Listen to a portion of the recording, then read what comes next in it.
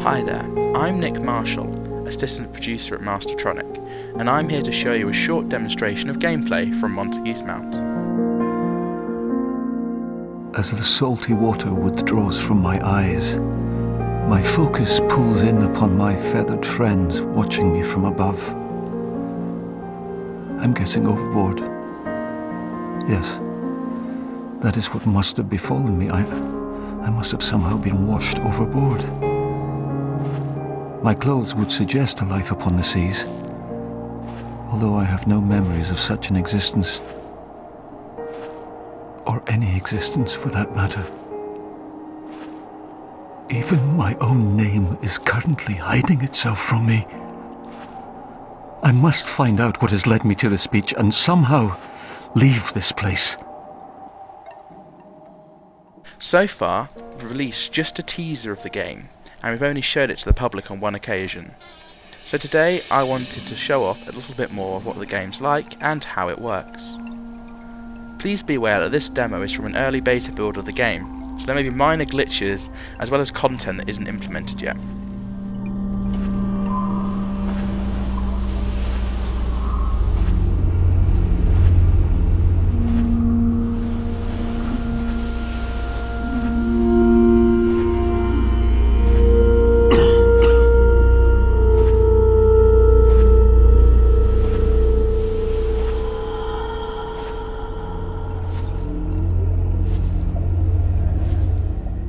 Here is pretty much the opening section of the game.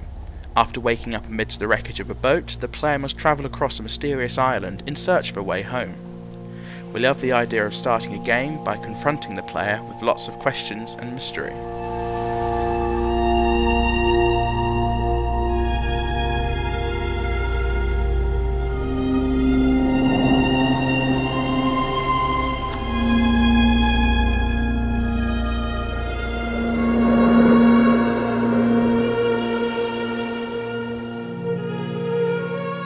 We wanted to move away from the typical settings of first-person games, like jungles and urban landscapes, and try something new.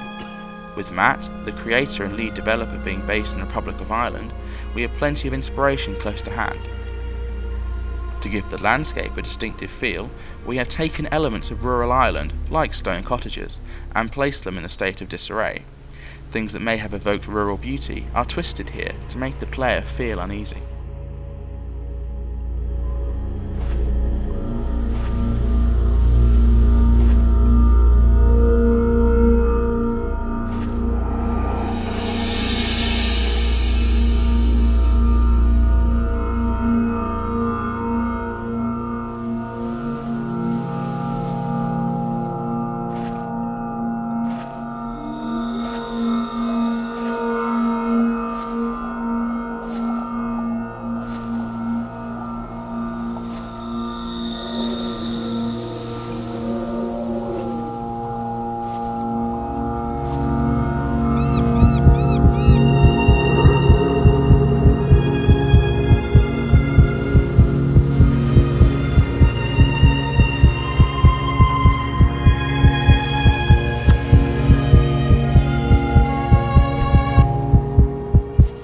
Another day, whose sky has been bled dry of all colour by this all-absorbing greyness.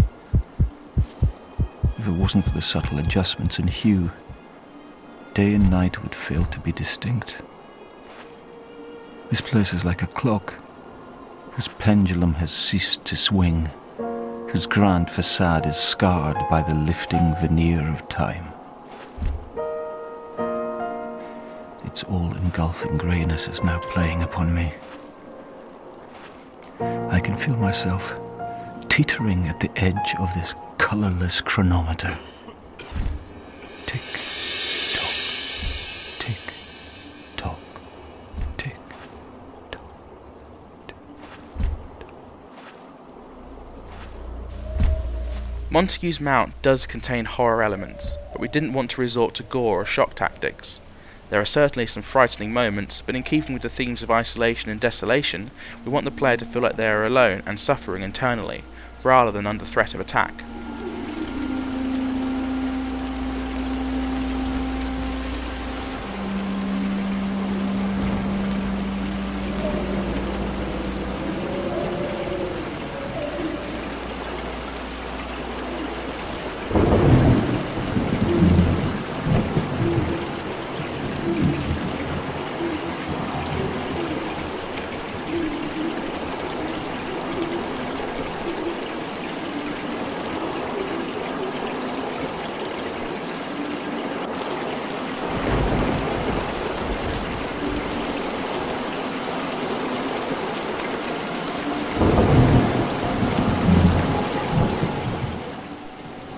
aimed for an authentic depiction of life on an island, and so a lot of attention has been given to the weather.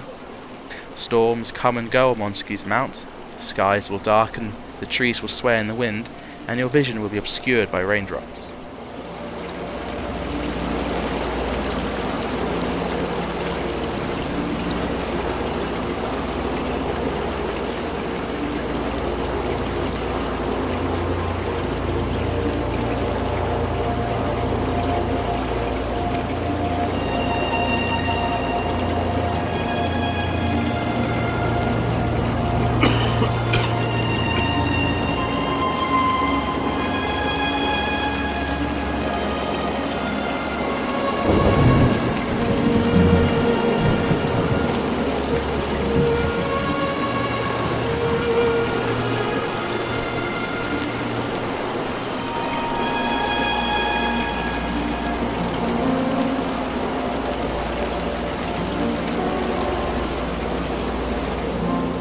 Montague Mount is focused on puzzles, but there's a huge amount of exploration and discovery that forms part of the narrative.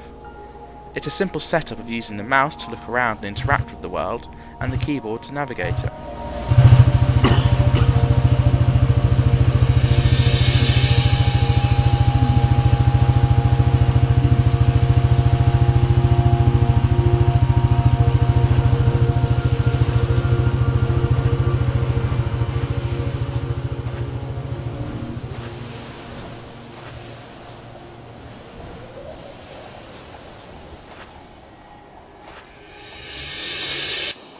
Much has obviously happened here, a truly forgotten part of the world.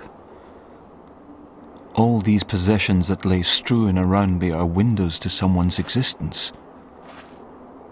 Or are they in fact my own memories, trapped within my mind, forgotten about, locked deep within its grey interior? I feel like someone is watching me from within the empty shells of buildings that were once so full of life. Do I believe in God? The voice you're hearing is Derek Riddell, a Scottish actor you may have seen in shows like Ugly Betty and No Angels. We felt the dark and mature tone he provided was perfectly suited to the world of Montague Mount and the thoughts of our protagonist. For those wondering, there's a reason why he's not Irish, but you'd have to play the game to find out.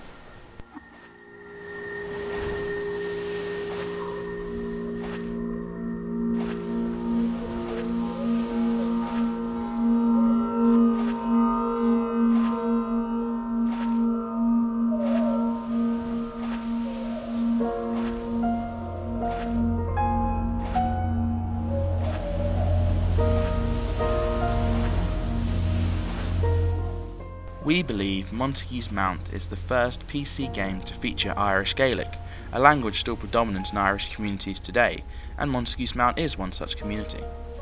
When interacting with objects, you'll see their descriptions in Gaelic, as well as your own language.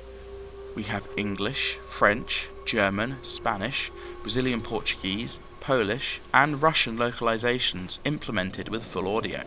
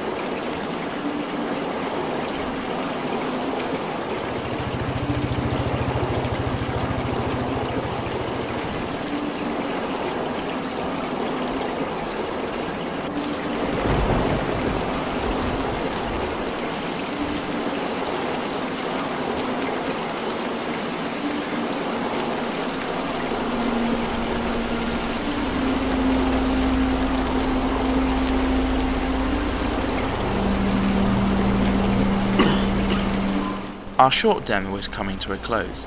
We'd like to thank you for watching and just remind you that you can still vote for Montague's Mount on Steam Greenlight. It's also due for release on Get Games and Good Old Games on the 9th of October.